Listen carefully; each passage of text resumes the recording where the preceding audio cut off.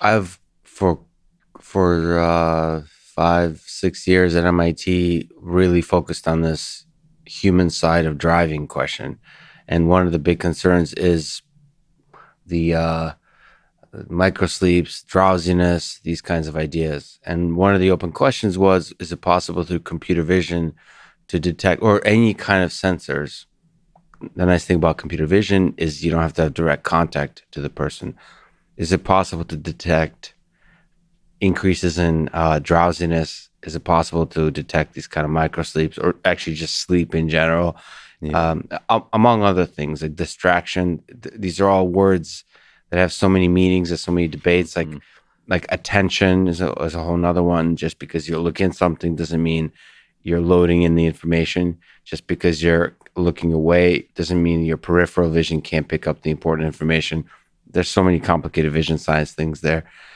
So I wonder if you could say something to, they say the eyes are the windows to the soul. Do you think the eyes can reveal something about sleepiness through computer vision, through just looking at the video of the face? And Andrew Huberman and I, your friend, Oh, have talked he's a about this. So I would brilliant love man. to work on Brilliant this man. together. We should do. It's a fascinating problem, but drowsiness is a tricky one. So there's what kind of information? There's blinking and there's eye movement, and those are the ones that can be picked up with computer vision. Do you think those are signals that could be used to say something about where we are in this continuum? Yeah, I do. And I think there are a number of other features too. I think, aperture of eye. So in other words, partial closures, full closures, duration of those closures, duration of those partial closures of the eyelid.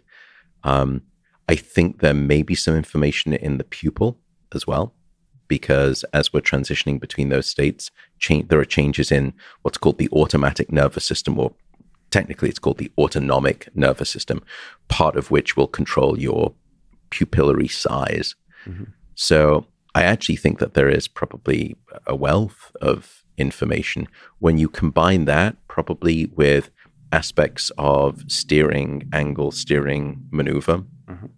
And if you can sense the pressure on the pedals as well, my guess is that there is some combinatorial feature that creates a phenotype of you are starting to fall asleep, and as the autonomous controls develop, it's time for them to kick in. Some manufacturers, auto manufacturers, sort of have something, beta version, or maybe an alpha version of this already starting to come online, where they have a little camera in the wheel that I think tries to look at some features. Almost everybody doing this, and it's very alpha.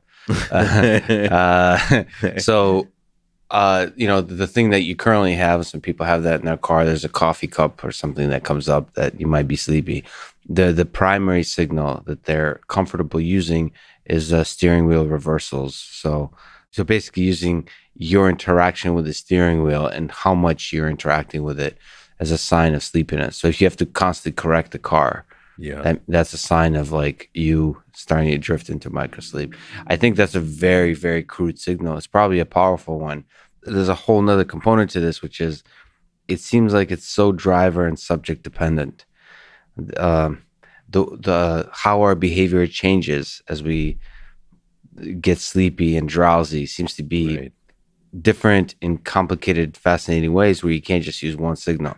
It's kind of like what you're saying. There has to be a lot of different signals that you should then be able to combine. The hope is there's the search is for like universal signals that are pretty damn good for like 90% of people. Yeah.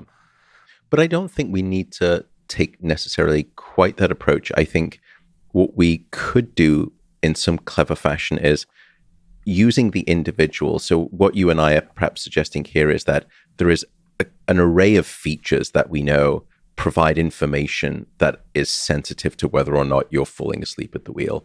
Some of those, let's say that there are 10 of them, for me, 7 of them are the cardinal features. Mm-hmm. For you, however, 6 of them, and they're not all the same, sort of overlapping, are those for you. I think what we need is algorithms that can firstly understand when you are well slept. So let's say that people have sleep trackers at night, and then your car integrates that information. That would be amazing. Understands when you are well slept. Yeah. And then you've got the data of the individual behavior unique to that individual snowflake-like when they are well slept. This is the signature of well-rested driving. Then you can look at deviations from that and pattern match it with the sleep history of that individual.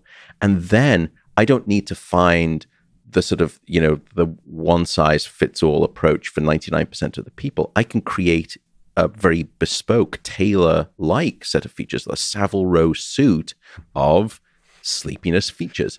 That would be if you want to ask me about moonshots and crazy ideas, that's where I go. But to start with, I think your approach is a great one. Let's find something that covers 99% of the people, because the worrying thing about microsleeps, of course, unlike, drugs or alcohol, which, certainly is a terrible thing to be behind the wheel. With those, often you react too late, and that's the reason you get into an accident. When you fall asleep behind the wheel, you don't react at all. At that point, there is a 2-ton missile driving down the street, and no one's in control. Yeah. That's why those accidents can often be more dangerous.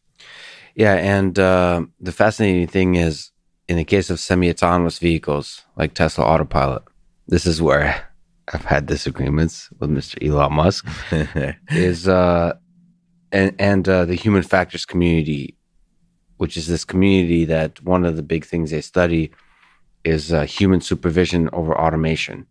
So you have like pilots, supervising an airplane that's mostly flying autonomously. The question is, when we're actually doing the driving, how do micro sleeps or general, how does drowsiness progress, and how does it affect our driving? That question becomes more fascinating, more complicated when your task is not driving, but supervising the driving. So your task is to take over when stuff goes wrong. And that is complicated, but the basic conclusions from many decades is that humans are really crappy at supervising because they get drowsy and lose vigilance much faster. The really surprising thing with Tesla Autopilot, it was surprising to me, surprising to the human factors community, and in fact they still argue with me about it, is it seems that humans in Teslas with Autopilot and other similar systems are not becoming less vigilant, at least with the studies we've done. So there's something about the urgency of driving. I'm not sure the why, but there's something about the risk. I think the fact that you might die is still keeping people awake. The question is, as Tesla Autopilot or similar systems get better and better and better, how does that affect increasing drowsiness? And that's when you need to have, that's where the big disagreement was, you need to have driver sensing, meaning driver-facing camera that tracks some kind of information about the face that can tell you drowsiness. So that you can tell the car if you're drowsy, so that the car can be like, you should be probably driving or pull to the side. Right. Or I need to do some of the heavy lifting here. Yeah. So there needs to be that dance of interaction of human and machine.